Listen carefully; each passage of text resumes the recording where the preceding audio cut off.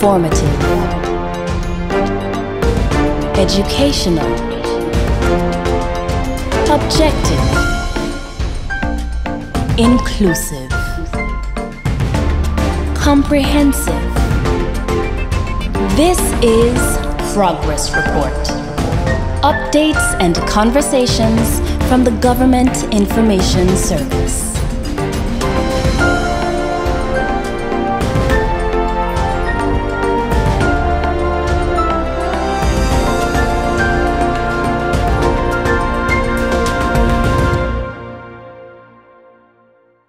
Good day, and we are back with another episode of Progress Report. My name is Ivan Khan. I've missed you. It's good to have you back. Thank you. I've missed you. It's good to be back, Gleneva. I missed you. You did an excellent job as usual. After all, it is Gleneva's show. Don't mind me. I'm just part of the furniture and fittings here. But yeah, I was out with a bit of a doctor's little visit last time. You know, Hope all is well. all is well. Okay. I just had a severe sinus. You know, I traveled. It was good. Gained a little time off. Did some stuff, but fun fact, I have like severe sinus, so like I don't do carpet well and stuff, and then the hotel just had carpet every place. When I got back here, it was like, oh, you went and you had some carpet, you know, you get and it didn't work out, man. The sinuses were draining. It was, yeah, anybody who has sinuses know when that pressure hits you, it's not fun. But I'm good. I'm back. Not 100%, but more than 85. So I'm getting there, and I just want to get back into the swing of things. We have with us in the studio today a lovely young lady. I will let you introduce yourself and let everyone know where you're from, what you do, and then we're gonna come back to me and I'll tell them why you're here. Okay, hi, my name is Monifa Brooks Gomes.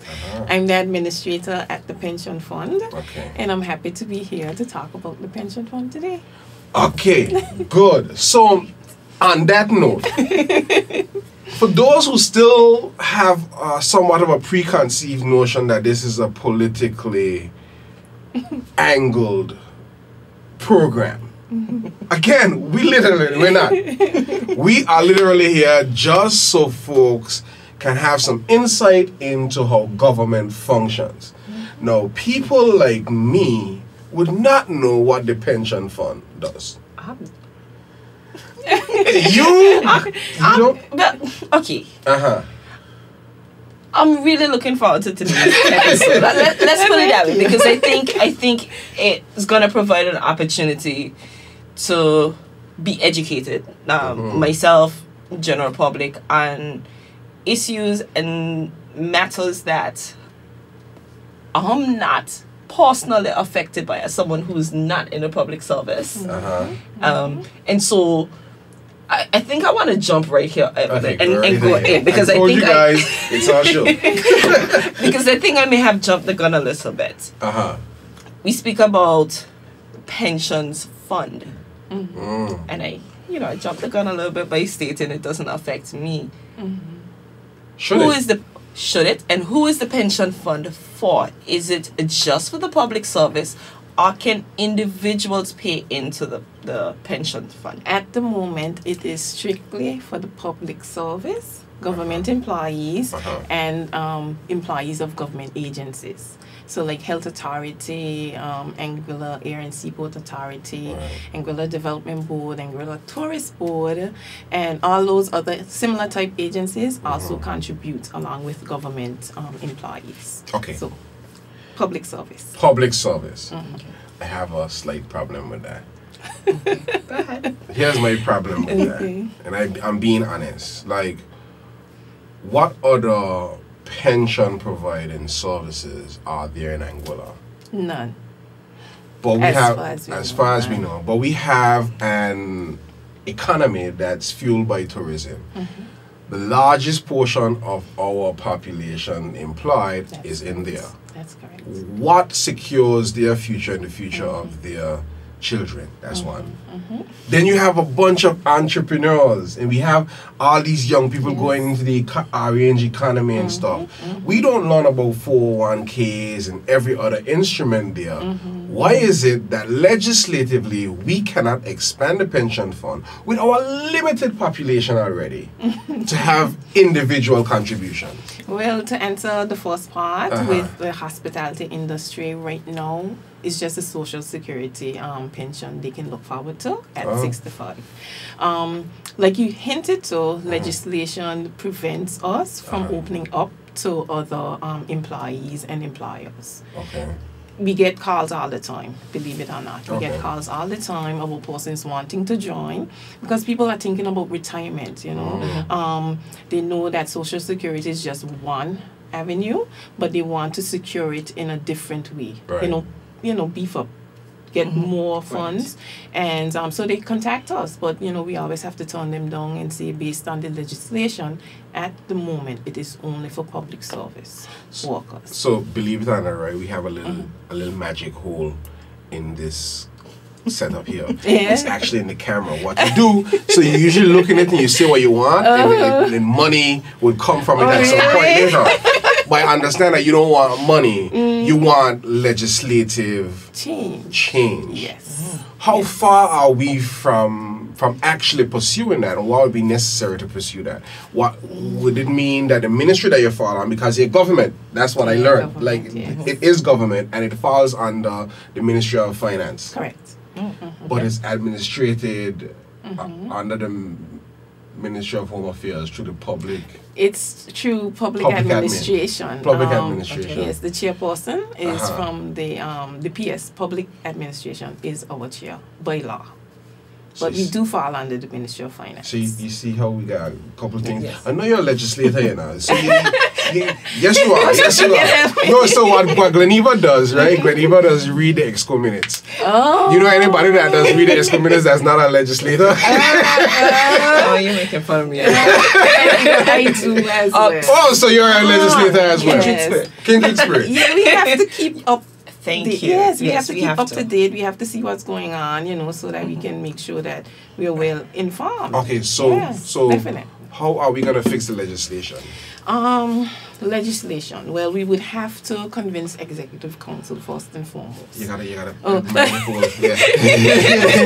We would have to convince Executive Council, the Premier and his cabinet, as well as the Governor, that pension for all, or pension for others, people other than public servants, is necessary, right? So we would have to put forward a case, do some research, financial implications. That's always key, because you always get costing. What is this going to cost me? You know, so of course, being attached to finance, you would have to support that, you know, with figures. You have to make sure. You would have to get an actuary to look at the costing and then make a proposal to Executive Council, along with, you know, if we had some unions and some other, like, hotel alert workers, something like that, that would boost their case to join.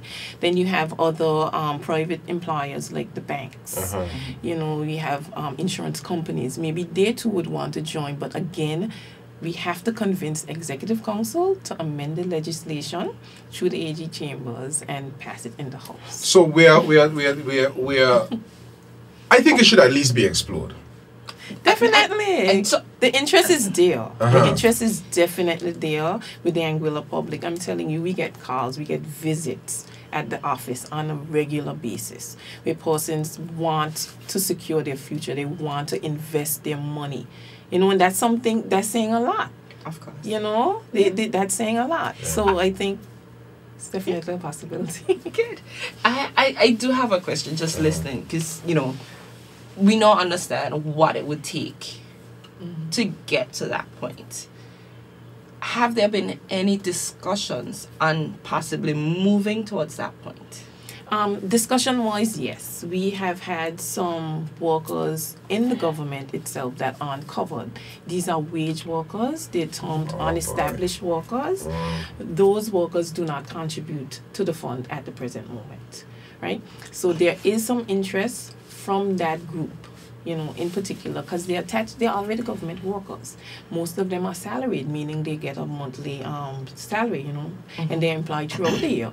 So therefore, you would consider it easier to attach them to the pension fund. But again, legislation prevents them from, making that move or being able to make that move. So sometimes what holds things up with legislation, and I hope I'm not speaking out of turn, is the back end of the work. Actuary studies and all these type of information that you would need to get things done. But that's just a human resource problem that I look at it. Because there's only so much persons in the AG chambers here, right? Yes, correct. What's stopping Ministry of Finance from commissioning someone to get this done? Or what's stopping the pension fund from commissioning someone with approval from Ministry of Finance to get this initial work done? I'm not sure. Well, with regards to the wage workers, the pool isn't very large, because I did have some conversations with the education department when they initially brought it up, because they have a large number of wage workers, yes. right? So in terms of that, I'm not too convinced that you need an actuarial study, because the pool of persons is so small. Right. It's probably maybe 100 persons, right? That's the bus drivers, the custodians, yes, persons like that, right? And they're monthly paid workers, like I said, and government. So the convincing thing now would be for the employer, the government, to make that match or that contribution on their behalf. So persons now, by the way, the contribution rate for employees is 3%, and for employers is 4% right now. Okay? And that is forecast to change based on our last actuarial report. Change to what now? For employers, it's going to 5% in January of next year, and the following year it will go to 6%. And then for employees, we also have to do some consultations with them, because there's a recommendation for 1% increase as well. So it will stay at right now. It will stay at 3. At 3, yes. And for the then next 2 years. In the next 2 years, government should double. Yes, correct. Correct. Employers, because remember, it's not only government. We have the government agencies that pay into it as well. Okay. Yeah, I think we wanted to clarify who we meant when you said employers, just so that the general public doesn't think that this is affecting Social Security. You might want to let's do our little clarity break. Because you have to get that right. I do think it's important that we stick a plug and that we mention, when you say employers, it is government and the statutory bodies who pay into the public service pension fund. It's not the universal social levy. It's not social security.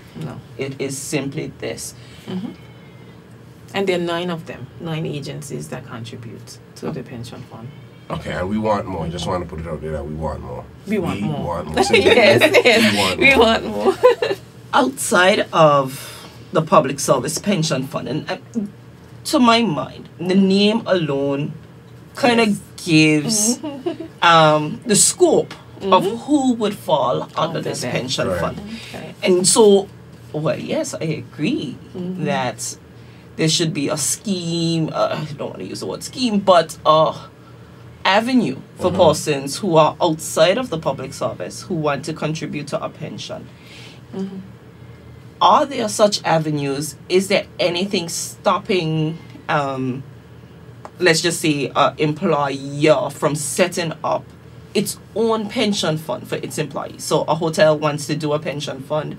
Is there anything within your legislation that says, no, you can't, that pension funds are simply just for the public service? No. There's nothing preventing any outside private employer from setting up their own pension plan. As far as I know, Anglic, they have their own pension plan for their employees. I know the banks years ago, they had their own pension plan as well. But the key, what I find with, from my knowledge of pensions, the larger the pool of contributors, the more sustainable it would be as well. And that's why I was getting to that we need more people on board, simply because at the most basic level, quote me if you want, 90% of the problems we face economically in Angola is due to the fact some underlying issue is the size of our population and those that contribute. Yeah. People saying, okay, this restaurant isn't doing well, but how many people can go to dinner? Yes. You understand? Okay, this person is saying, all right, this supermarket isn't doing it well. How many people shop? We have a population problem that has to address. We touched on this show several times. We touched on the union stuff on this. Again, it all boils back to the numbers. Yes, the numbers. So this is why I'm saying I think that the public service pension fund should be given the liberty to expand its reach, because from my limited understanding of pension funds or pensions, and you can use this movement of money paying in what's not to do quite a bit of things. Oh, yes. So what most do you do definitely. from the pension fund? Definitely. Well, I'm glad you asked that, because we have a new program, 5 years now, called the Pension Fund Loan Program. Okay. And this is something where contributors can tap into their contributions earlier than at the retirement age, Okay. but in the form of a loan. Okay. Okay, so it works like a regular loan where we have an interest rate, we have an application fee, we have a whole process that persons must go through to be able to be approved for the loan, Right. right? And at just to say the criteria, you have to be a contributor, number one, and contributing for at least 2 years, Okay. right? The minimum that one can borrow is 1,000 EC. Okay. Okay. Right now, our interest rate is 5%. I know we get a lot of questions with persons saying, "Oh, why do I have to pay interest on my own money?" Because you have to pay interest Yes. on your own money that's in the bank as well. Yes, yes. But the and the thing is, we're actually granting you a favor Yes. of letting you have access to it before the time, Right. right? Right. So it's a 5% interest rate, and then the application fee is just 50 EC. It's just minimal to just help with administrative costs and stuff. Of course. But and the repayment is they're small short loans, so the max is 5 years. We don't go beyond 5 years. Okay. That's good to know. How, and I'm certain the interest rate also helps with ensuring the longevity of the fund. Oh, yes, definitely. What other measures are in place to ensure the longevity of the fund? Okay, we do have local investments, term deposits, Okay. and which we earn interest rate. But that is something that the low interest rate on the investments are what really pushed us towards looking for a different option. Because right now you get like 2% at the banks. It's or less. And it doesn't matter the amount that you've invested. So with the loans now, getting a 5% return is much better. We have over 500 loans, believe it or not. Oh, wow. Yeah, we have a lot of loans. There's a lot of interest because it's about 1,400 contributors. So Okay. about, let's say half of them have loans with us, or have had a loan with us at some point, right? So that is a way of diversifying and ensuring that we get some kind of return for our investments. Yeah. Interesting. Yeah. 500 loans. Yeah, we You're have. competing with the development board. Yeah, well, we have the funds available. Uh-oh. So we I are told you she going- didn't need anybody. That's We good. do have funds available, so what's not used for paying gratuities or pensions, Right. we invest it. Because into that's the loan. important thing I wanted you to get to. The pension fund is not taking your money and sitting down there waiting for you to retire, No. and then say, okay, this we had this here holding for you, like some what they call it, China, the bowls and stuff that in your grandmother kitchen cabinet thing. Inheritance. China- Just wait. China dishes? China, where they call them stuff in the cabinet that Yeah. people sit down and wait as their inheritance because Yes, and hoping they have some value there. No, Okay. you're literally trying to grow. Yes. Go the Because But why are you trying to grow the fund? Because then somebody might say, like they say, why are them charging interest on their money? Why are you trying to grow the fund? But we have to grow it because, I mean, they're contributing at 3%, employers at 4% right now, right? So that can only take you so far. Let me just back up a bit too. With employees for government, right? They would be covered from when they join the service. So for some persons, remember we started in 2004. I'm not sure if I told you that before. January 1st, 2004 was when we started with contributions, right? Prior to that, there was no contribution towards your pension. No contributions. It was just discretionary. Government paid it from consolidated funds, and that was that, right? But because that was unsustainable, right, there had to be some changes whereby persons now contribute towards their own pension. Right. So how it take us so long to realize that? So even I don't know. Okay. And the thing is, like I mentioned, we're also covering persons who would have started, let's say, in the 70s, in the 80s. We are responsible for paying those persons. So now that would be a large gap, 30 years of what? No contributions, but we still have to cover that. So we have to find ways of using these contributions to work and make sure that there's funds as promised at age 60 or 65. So we have to make sure.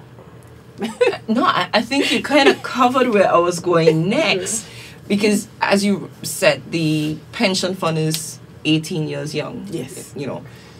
Yes. That's hilarious. The contributory side is the employee's contribution is 18 years. Can I just say my joke, please? Go ahead. You know, we've been saying forever that the youth have to pay. Literally, that's what it is. You have something 18 years old. Yeah.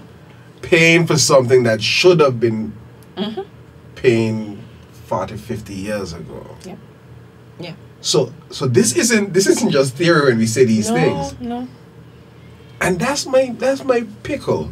If I may, that's my pickle with the entire thing. And I think you might probably feel some of the same, Gleneva, especially being in financial services. I hear your cries. You raise your eyebrows, but these are conversations that we have that now seem to be coming full circle, because if we don't address these things, Angola would have a serious problem. Again, so Angola would have a serious problem if not addressed. Do you think, and you mentioned, you know, the increase in contributions, is the increase in contributions a direct result of the fact that we weren't contributing before? Is it safe to say that it's not sustainable at the current contributory rate? Our last actuarial report, and this is public knowledge because it was laid before the House, gave us up to 2028. They said sustainable, right? Don't look at me like that, Glenn. Okay. You know me, my maths in the best. So that's 6 years. So that's 6 years. 6 years. Yes. Wow. So 6 years out. Again, me and Matt's in the best, so I'm just going to walk this out and bear with me. You started contributing 18 years ago. So someone who entered the workforce at the age of 20, simple maths. Age of 20, they entered the workforce. This was 18 years ago. So at this point, they're 38. In 6 years, they'll be 44. And at the current rate, they would not be up for retirement at 44. They would have contributed for 24 years, but there's nothing to give them. No. As in, if these changes aren't made, that's what I was getting at. But the thing is, this isn't something unique to Angola. Okay, pension reform, those things are normal business, dealings, right? For 18 years, the contribution rate was unchanged at 3%. To begin with, 3% is very low. Okay, it is very low compared to other places. When you look at it, they're contributing double digits. Okay, 11 and 12. Yes, to get. So we are very fortunate in Angola to have had it at 3% for 18 years and still have not missed a payment of pension or gratuity. Okay, and yes, and we won't. We are very diligent, and that's why we've been pushing. And the actuary, in his professional opinion, once he issues a recommendation, we try to go and act on that. Right, as far as we can. So that's why the contribution rate for the employer has already gone up. From this year, it has already gone up, right? So that is to ensure that sustainability, that buys us more time. So if you look at the region, what has happened lately was the retirement age has been pushed further and further away from 65. Right. And that, in a sense, helps the younger persons, because the earlier your retirement age is, the more pressure it is on the younger persons to pay your way. Because you live longer, right? Because previously it was 55, right? Yeah. What is the current retirement? We have 60 or 65, dependent on when you started. So if person started before 2004, when we joined, their retirement age is 60, and anybody from 2004 onward is 65. So let me ask you a very interesting question. Okay. After school, I spent some time as a teacher. Okay. So I worked for government. Gleneva them gave me panic attacks. Really? Oh my God. So I left teaching. I went to university. I came back. I've been private sector since then. Okay. I'm now back in government. How does pension look at that break? Okay. Breaks in service are considered non-pensionable. Pensionable, because you would have resigned. Once you resign or terminate your service, it cuts off. Were you contributing at the point? I would believe so. They You cannot be. So cannot be, because I left school in 2004. So you would have taught me before then. Yeah, but she said from 2000. Okay, no, 2004. Oh, 2004. Okay, I understand. So you would have been under the period when there were no contributions. Okay, gotcha. But let's say somebody started in 2004 and they resigned in 2006. What happens at that point is you're contributing, so we give you a refund of your contributions along with interest. Okay? Oh, you get a refund. You get a refund, and you sever the tie. Let's say if you had a scholarship opportunity, government granted you leave without pay, then your service continues with government. There's no need for a benefit payment at that point. Right. So those that have gone on and chevening and stuff, yes, their contribution doesn't stop. No, it doesn't stop. So young people, that's a plug for you. Yes. Stay there. Government as an employer has its benefits. Okay. It does. And you can also, like I said, leave without pay. You know, if granted, you are allowed the opportunity to pay your contribution yourself while you're away. You can make that contribution. So there's no break, and you don't lose any contribution. Gotcha. Period. Okay? Gotcha. That's good to know. Yeah, very good. So, just for understanding, mine, general public, persons who aren't beneficiaries of, and are there persons who, outside of the scope of maybe persons who retired before 2004 or had very limited contribution, so they may have retired shortly after 2004. Are there persons who receive pensions who have not contributed? No. You have to be a contributor to receive a benefit. So let's take the example of somebody whose retirement came in 2004. That person would not fall under the pension fund. They would be paid through the Ministry of Finance and the Treasury Department, because they would have, their age would be 55. Okay, so there's something in the law that says that as well. So if you retire within a year of the 2004 and you were making the 55, you were the responsibility of the consolidated fund and the government. So that would be an unfunded pension. No. So they get paid every month? Every month. And they receive a gratuity. Sorry. Let me understand something. Okay. So there are persons that are paid a pension from the consolidated fund within government every month. This is not just the politicians and stuff that you hear. There are persons from the service that are still paid a quote unquote, if you want, a salary like type. Yes. The pension. A pension. But people would believe that this ain't happening. Because I didn't know this was happening. I thought it was only the politicians because that's what you hear on the radio. Well, I'm happy you went there because this is why I asked the question.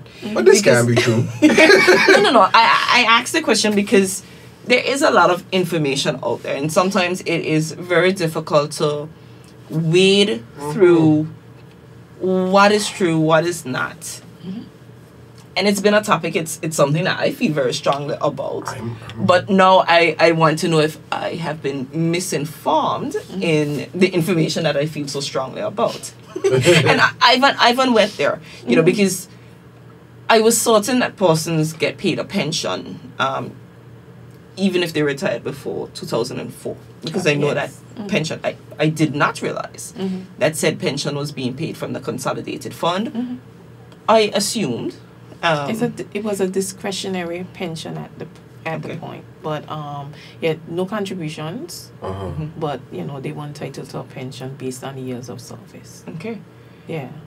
Okay. Ivan touched on the elected representatives, legislators. We know there's been a lot of talk about them receiving a pension. Are they receiving a pension through the pension fund or like persons who were non-contributors prior to the establishment of the pension fund? No, the legislators' pension, that's separate and apart from the public service pension fund. They have their own legislation. And so it's administered through the House of Assembly, I believe, through Ministry of Finance and Treasury. Okay. Yeah, so it's... Yeah, so we don't have anything to do with that one. So then you have...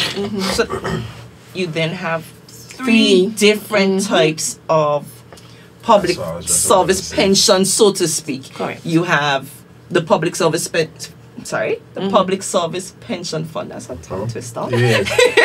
Which but say PSP. PSPF. PSPF. Okay. I think that'll twist my tongue even more. But we have that fund established in 2004. That is a contributory fund, one that's at the current rate. Employees contribute 3%, employers 4%. Correct. Moving to 6. Over time. Gradually. Over time. Okay. Yeah. Then you have the legislators' pension that is separate and apart from government employees' monies and their contributions. Correct. Good to know. And then you have the third one, where through no fault of their own, because the system did not exist before, you have persons who would have retired prior to 2004 who receive a pension. Correct. Okay. And that was the norm, you know. And that's fine. Remember, all over the world, that was the norm. You weren't contributing towards your pension, right? But Anguilla really moved quickly. I know you said it's 18 years and it seems young, but we moved quickly. We were one of the first in the Eastern Caribbean to have a contributory pension plan. And I applaud you for it because I think it brings a bit of balance and accountability. Yes. Definitely. Because, let me see how I can word this without getting in trouble. I agree with persons getting a pension, but far too long things go without structure. And I'm happy that the public service pension fund would have brought some structure to a system that I think is necessary. But on the backdrop of that now, and I have to go back here, where would we be in the next 10 years if we don't get some structure in the other areas of our economy that needs this? And maybe it's not a question that you can answer, but I'm saying... You're thinking out loud. I'm thinking out loud because I think it's necessary. Like, when you talk about, for instance, the Minister of Education, Honorable Diane Kentish Rogers, been here talking about changing our curriculum. You've heard the Premier, you've heard Minister Hughes, Minister Gumsbury, everybody talk about, transforming education, thinking about financial literacy. Who's talking about investments and 401ks? The modus operandi in Anguilla has been, Go school, get education, come out, work hard, build a house. That's it. They done dead. Like, literally. Got some land, leave some land for your children if you can. But who's looking at investment that's going to drive generational wealth? Yes, exactly. Generational wealth. That's key. And part of it is what you would leave. Some people get a jump start based on pensions. And that takes me right into where I wanted to go. Pensions. Who benefits? Who benefits? Of course, contributors, spouses, and independent children. Okay? Independent children meaning up to age 18. If they are in a tertiary education, they get it up until age 21. Okay? That's in the event of a death of a contributor. Okay? So definitely it has to be a spouse or dependent children along with the contributor. Okay, so I want to kind of give some thought to this. Okay. Dependent children up until the age of 18 should, God forbid, something happen to the contributor. Men might be in a very different position than women when it comes to dependent children. Because the reality is in biology, very few women are going to be having children beyond the ages of 45, 50. That is just, you know, That's biology? I thought that was choice. No, that's biology. I mean, even at my youthful age, Ivan, it would be considered a geriatric pregnancy. A what? Geriatric. Yeah, we have to talk about that. No, I know it is, and because there are health risks and there are all of these things, and you know, with biology kicking in and the likelihood of a woman beyond the age of 48, 50, there's very slim chances that that person would have a dependent minor child. So in this instance, women may be a bit at A disadvantage if she has no spouse or her spouse precedes her in debt, and she have a 19-year-old, a 20-year-old who's not in a tertiary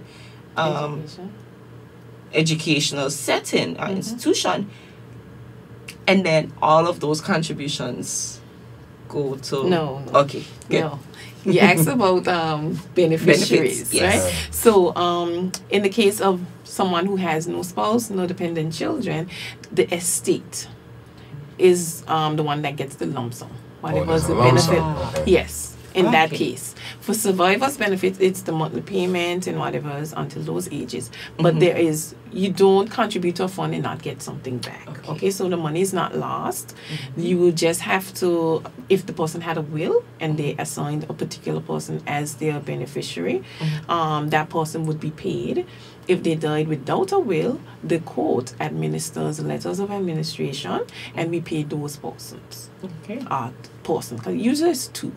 But we would make the payment to that person. But it's a one-off payment. It's not a continuous payment. Okay, so it's a lump sum. It's a lump sum. That's it. You see, when we started, I told you, there's a lot that I may not know and a lot that the general public may not be aware of. And a lot of times, again, I'm stating this, a lot of times there's information in public sphere that is misinformation. Oh, we're well aware of that. And I am, I went there, but I'll say this. It's one of the reasons, again, that I enjoy doing this program because it allows for the education of the public, for the clarification of any misinformation that may be out there.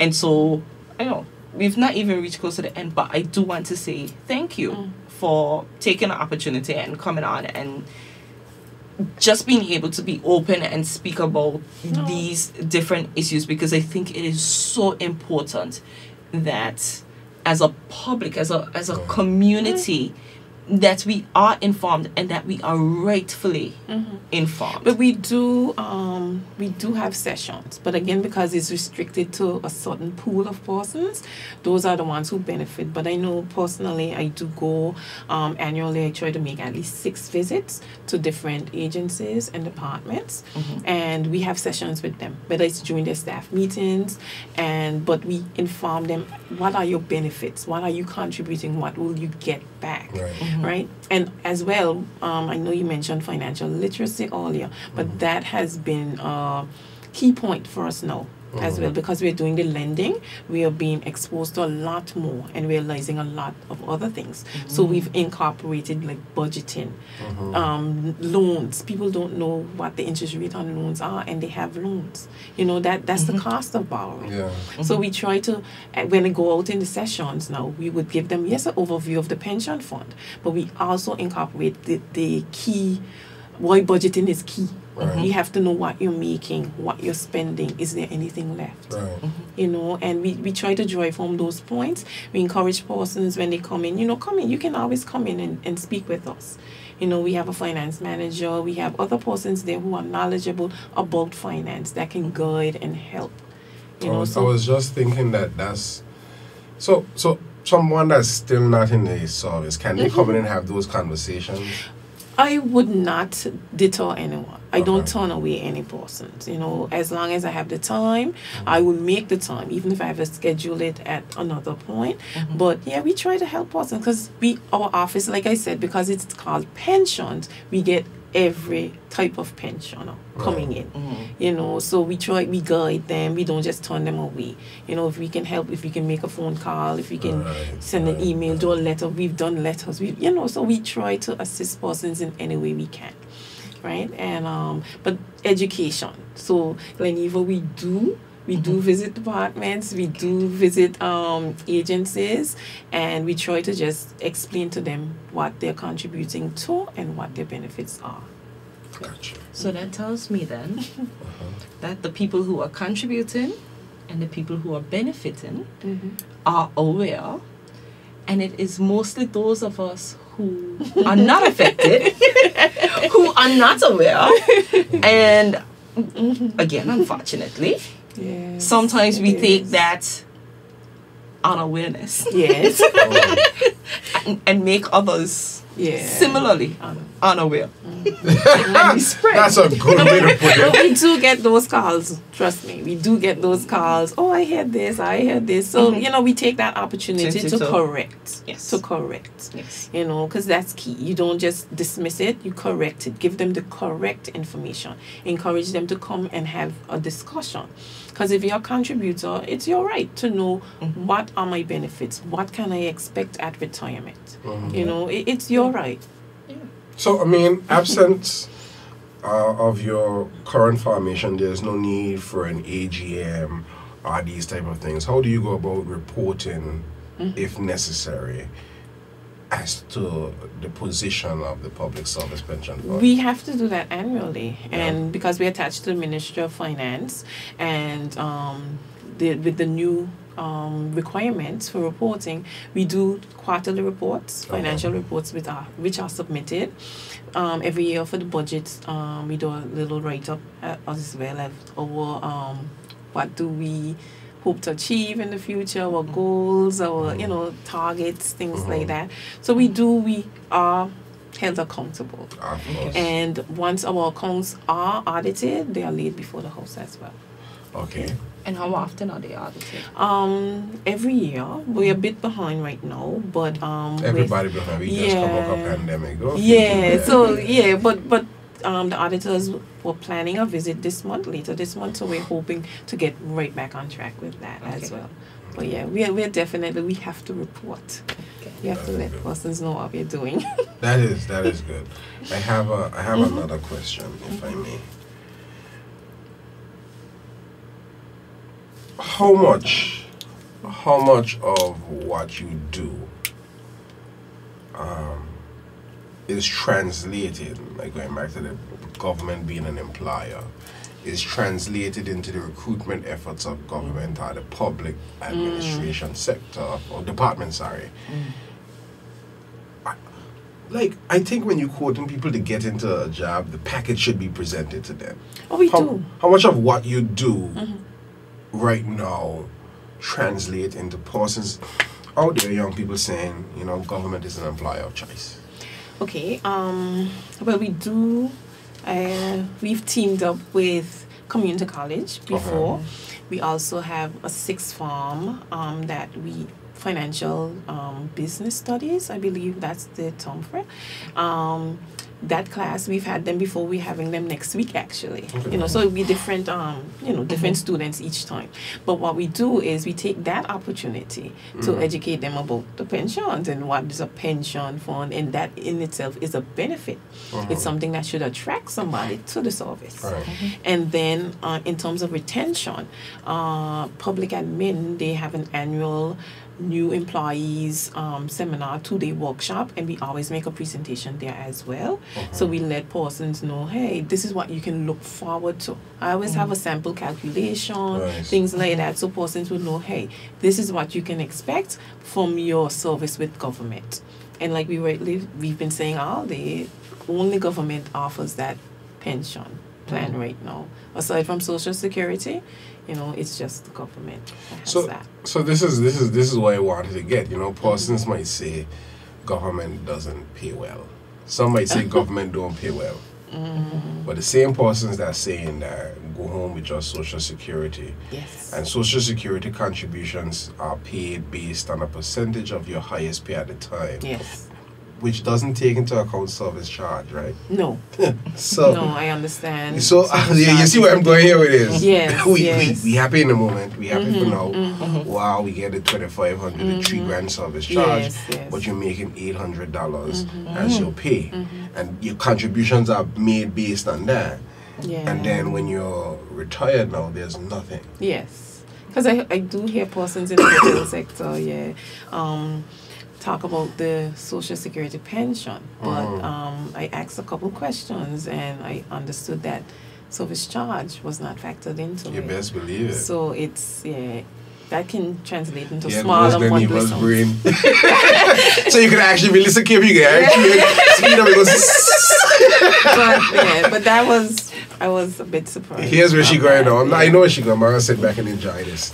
But that to me speaks to education. And educating persons on why funds like this are important. I doubt very much that you were around when the pension fund came into being. What do you mean? No. I joined after. Yes. I joined it. I thought you mean that you were born. No. She said around. I see, what if I understood what I meant? I didn't. and the reason I was going with that was, yes, it's legislated. Those contributions are legislated, so persons cannot opt out. No. Right. Okay, that's good. But how do we keep persons? I told you about that. I'm looking for the word. Say it as it is. You know. Say it as it is. How do you keep persons from being, quote unquote, disgruntled about having to make that contribution? Do you think that there's enough awareness? I know we've spoken about, going out there. But do you think that there's enough awareness, or is there something more that can be done to sensitize them as to why this is important? Because, like Ivan said, for persons in the hotel industry or any other industry, but specifically the tourism industry, when you're being paid and the money goes into Social Security, but it's only based on your salary, in the moment, that feels good.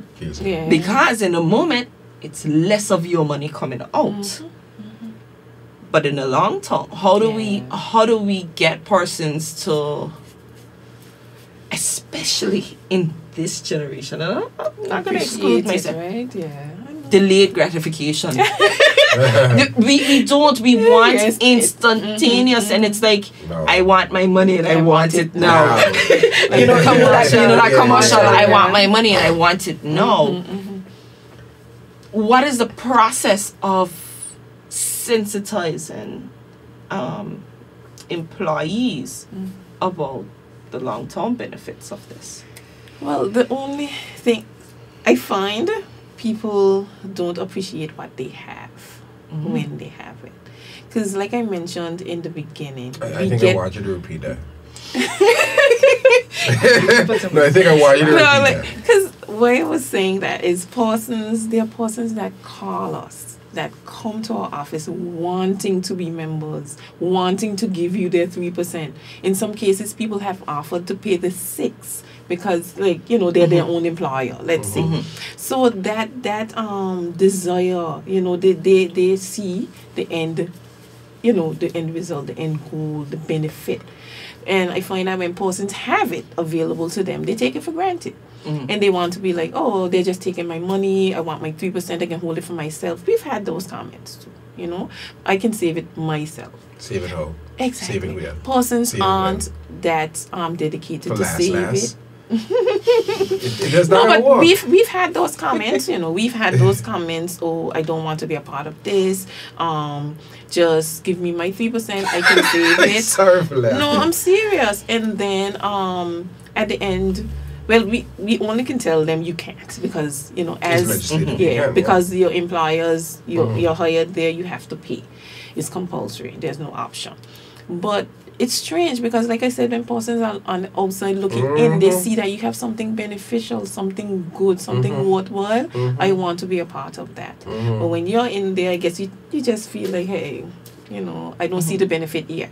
And that's why I think we try to do the loans. We try to do other things to just see them, hey, this is your money working for you. You can actually use it now as well. You need to take a vacation, do some education, something, you can use your pension contributions to help you get there. Awesome. Right? So let me ask you a question. Somebody is working in government, like how you are honorably discharged in the army. They're injured on the job. How does the pension fund kick in? There's a section that's dedicated to medical boarding. Injury on the job is also something in there as well, and in those cases, persons receive their benefits right away. You see that? Hold on, let me. Why you say that? Monthly benefits or the lump sum benefit? Both. Right away. You understand what you say? They get injured on the job, they can't work anymore, and they start receiving their pension. Yeah. You understand? You do. But we have people working in hotel, construction. They don't even have insurance. Yeah. You see why I want more people into the system now? Because, in all honesty, it's the safety net. Remember the last conversation with the committee from the minimum wage, and Mr. Fai sat back. He said, I bet you I'll say one thing here. I try and paraphrase. He said, minimum wage ain't gonna fix poverty. And he said, you ask him like what? And then he said, social safety net. Yes. Priceless. That's what a pension fund can address. Because guess what? These people now, they still come to government through social development if they're injured or sick for assistance. Yep. So it's still, government has to meet that cost. Exactly. So if you have a social protection, like pension for everybody, unemployment insurance, we didn't touch on that because that's a passion of mine. Okay, everything. That's something. Next episode. That's something. I'm actually doing a policy paper on that right now, because I think that's something that's missing in Anguilla. Unemployment insurance. That they can save government millions. Because you get the employee to contribute, you get the employer to contribute, and it's not going to be as high as pension, so it would be about a 1%, So can the legislation that we keep referencing kind of lean and delve into that too? I think that will be better administered through Social Security though, because that right now that covers all of Anguilla. Right. Yeah, so they would have more of that data. Okay. But it's something that I just cannot understand why it hasn't been done before. We can stick a pin because Ivan will tell you. I'm sitting here and I'm thinking, I can hear it. Maybe it's just come on the left side, but I can hear it. You know what's coming? Yes. Okay, good. and our listeners and viewers will know what's coming next when it comes. Mm-hmm. But, you know, as we kind of head into wrapping up, I have, taken a step back from certain social media platforms. But I do browse every now and again. And I think I came across an ad from Public Service Pension Fund. I think advertising your Christmas loan program. Is it that you do loans throughout the year, or is it just, you know, when there is throughout the year? Okay. Yes, throughout the year. So that is just a special. Every Christmas, we tend to like beef it up a bit. You know, get people to because persons are looking for funding around Christmas for whatever reason, right? And so we try to target them at that point, because like we say, our interest rate is 5%. You're not really going to get unsecured loans at 5% that easily, right? So we try to let them know this is the best value for your money right now. You know, so take advantage of it. It's your contributions, you know. Let it do something for you. Right. So thank you for that, though, because my staff wouldn't forgive me if I did mention the program. Yes. So, I got a question about the loan program. How long is the application process? Ivan, you make an appointment and you're paid within 5 days, sooner in most cases. Okay, it's and quick people and still easy. don't want to work for government? I don't know. I don't know. We try our best to get them and get them to stay, because when we also get calls before persons, like if they're thinking about resigning, they will call and find out benefits. You know, I always sit and speak with them and make sure, go over the steps and show them, okay, this is what you get then, this is what you have now. So even though you may be having a little stress or whatever at the moment, the end benefit is going to be greater. Okay. And if I do this, this is how it's happened to me when we get ready to wrap up. But several shows back, probably first season, the Honorable Premier, Dr. Ellis Lorenzo Webster, he sat here and he spoke about the fact that the public service carried the economy, supported several households during the pandemic and otherwise, after Irma. Contributions were still being made. Appropriate use of government funds. We see the benefit in that. Yes. Right? Knowing all this, because you've been there during them times. Yes. Knowing all this, what do you want to see in the next 10 years for the pension fund? That's the only other question I have. Okay. What do I want to see in the next 10 years? Of course, for us to continue to grow. Hopefully, expand our base. Not only grow like with government, say increasing salaries or whatever, because that increases contributions as well. But in terms of the base, if we can get more people on, I spoke about the wage workers, those unestablished persons, bring them on to the pension plan, so that would alleviate the government in the future, in the long run, because we would cover the costs. They would be contributing towards their own costs, you know. And hopefully too, as I mentioned about the unemployment insurance, that we can be instrumental in that. We have some expertise in certain areas we can share, and get that up and running, so that it can benefit the entire, nation. Definitely. Awesome. Okay. Well, thank you guys. I think that was a really good wrap up. So any other questions I have, I'll save for when you return. Okay. In other words, how soon will you be back?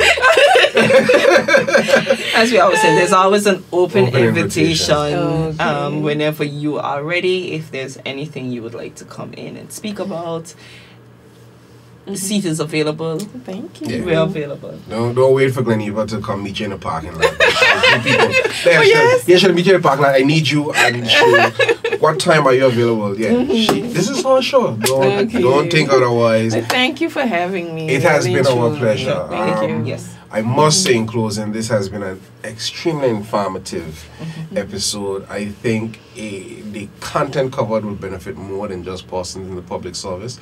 I hope from this we can get more persons that would champion some changes in the legislation, that would expand the reach, the platform, the foundation, everything about the public service pension fund, and it grow into the Angular pension fund. Nice. I'm no longer a tongue twister for other reasons, but no, it is necessary because, in all honesty, this is the way the world is heading.